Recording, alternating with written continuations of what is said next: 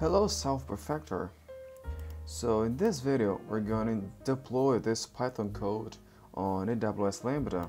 So previously we created this project to generate QR code images using Python. So first of all I'm going to delete this file. We don't need this. This is a simple Python script created by PyCharm. So let's delete this. So what we need to do, we must go into AWS console. Then we look for Lambda, we search for Lambda in the search box. Okay, great. So now we must go here and then click to create new Python function, sorry. I'm gonna call it QR code generator. Then you're gonna select Python 3.9. We're gonna select the x86 architecture. And that's basically it for now. And then click to create function. Okay, great. So now here we have a basic Lambda function created by AWS Lambda. So we can say anything that we want here, like hello, self improver. So we click here to deploy our changes. And then we click to run. I'm going to create a basic event here. I'm going to call it event1. So this is the JSON that we pass to the function. I'm going to say, for example, message. And I'm going to delete these two. Then click on save. And then click to test. So this is the basic execution of a Lambda function. So what we need to do to deploy our code here, the easiest way to do this is by zipping the whole code and then deploying there. So let's do this. I'm gonna create a folder here called scripts, and then I'm gonna create a simple bash script, call it zip python code.sh.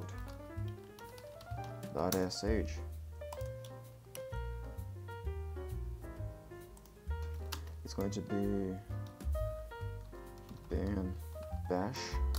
So basically what we do is to call the zip minus recursive. I'm going to call the file QR code generator.zip, starting from here. And we're going to exclude the scripts folder and anything inside of it.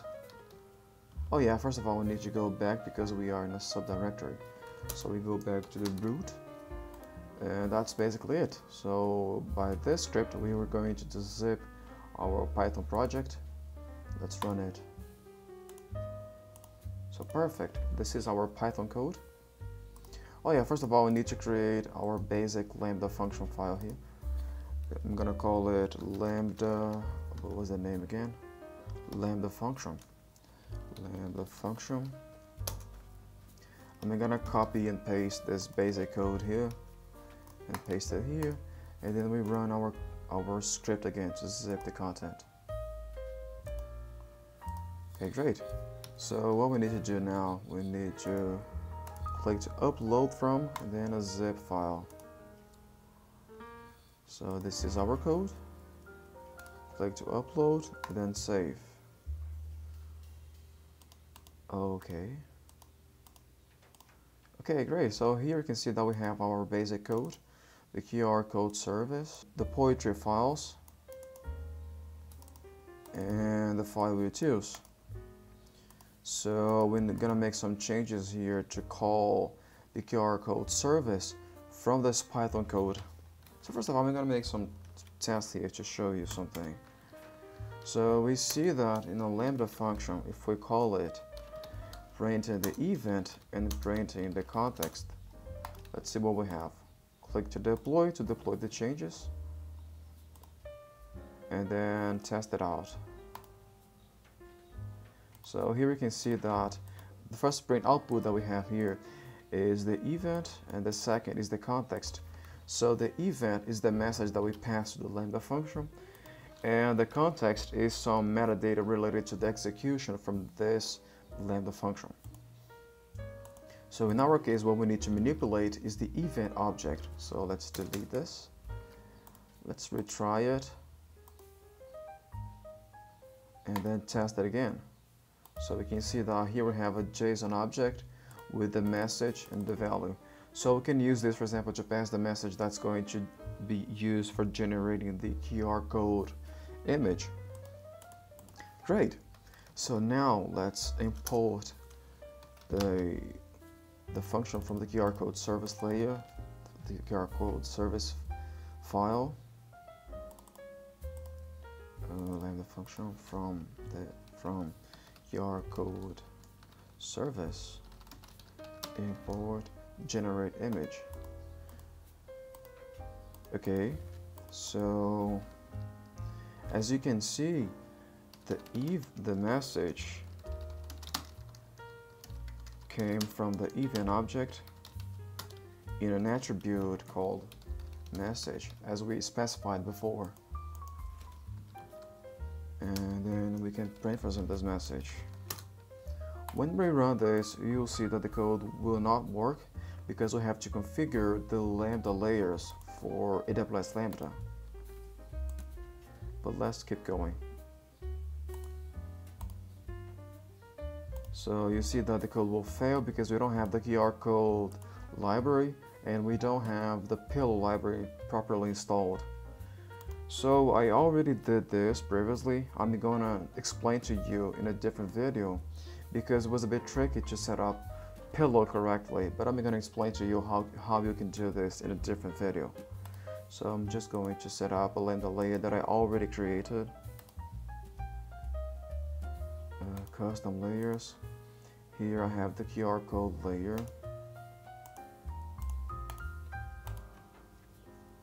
And I'm also going to install pillow from a link that I found before. So basically here we have, there's a public link on the internet with a lot of Python libraries for you to set up with AWS Lambda. So in our case, what we needed is pillow for US East 1. So I'm gonna copy this ARN, copy. Then I'm gonna add a new layer. I'm gonna specify by ARN, then paste the ARN here. You can verify if you want to. Here you can see that we have a pillow version 9.2.0 which is compatible to Python 3.6 up to Python 3.9. Click to add. Perfect. So we need to also configure something because pillow is a dependency for the QR code library. So the pillow layer has to be ported first. So we're gonna merge it earlier and then we save.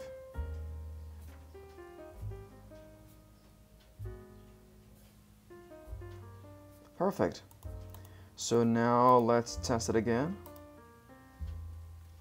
Here you can see that we don't have any errors anymore, but now we need to make some changes in the code to read the message and then pass it to the QR code function to generate the QR code image, and then we return the QR code image from the Lambda function.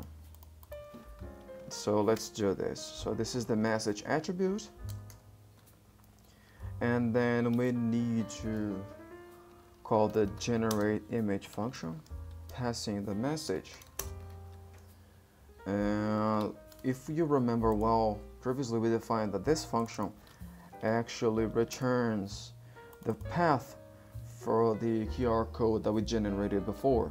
So for example, once we generate the QR code image, this function returns the path in the current machine. So let's see this happening in the Lambda function. File path, it's this. So here we're gonna return, for example, the file path. This is a local path in the machine that runs the AWS Lambda function, which is the file path. Right? Deploy. and then run.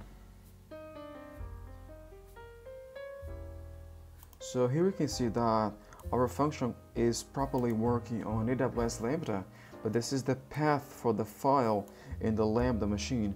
So what we need to do, we need to load this image and then return it from the Lambda function. So I'm gonna make some changes to the file utils. I'm gonna create a new function here which is capable to load the image and to return it as a binary file.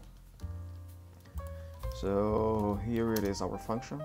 So what we're doing here, I created a function called load binary file, and we pass a local file path, and then we use the with open from Python to load the file path as a binary.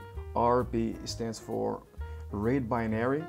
Then we read the binary file and then we return it. Let's save this, redeploy. Let's go back to our Lambda function, and now here we import this function from file utils, import load binary file. Perfect. So now we do this image. It's going to be load binary file, passing the file path. Perfect. So besides this, in order to return a binary object from Lambda, you have to change the structure from the return a little bit. You have to follow this structure.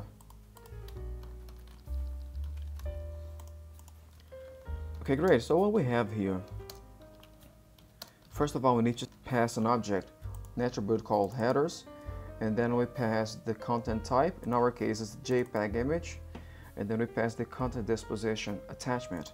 So if you know a little bit about HTTPS, you know that this is a header attribute that we pass to HTTP requests. And then the status code, which is the HTTP status, 200 stands for OK, which means that our function worked well. And then we have to pass an attribute called body, and then our result will be this attribute. And we also need to return the image object as a base64 string. So how we can do this? We can import this Python library called base64. You don't need to install this, it came along with the default Python installation. Okay, so let's encode this image object as a base64 string.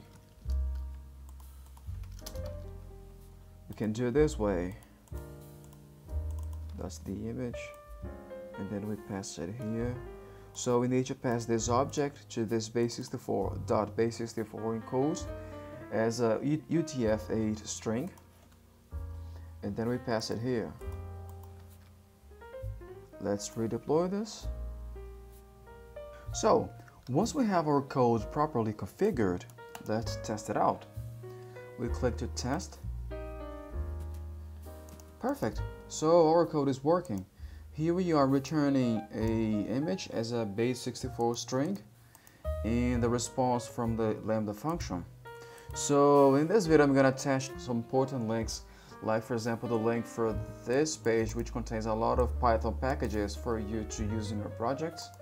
In the next video I'm going to connect this Lambda function with API gateways, so you can call this Lambda function from a public API. So that's it. I hope you liked it, and I'll see you next time.